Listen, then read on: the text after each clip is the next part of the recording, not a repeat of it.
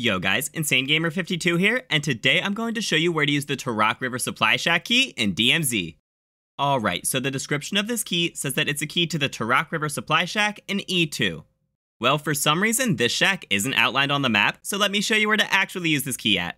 You need to go right here above the northernmost bridge near Taraq Village. It's this small building on the dock, right next to the bridge. Open it up and you'll get a supply box, some cash, a toolbox, and some other valuable loot. If you found this guide helpful, let me know by dropping a thumbs up! And feel free to subscribe for more in-depth guides in the future.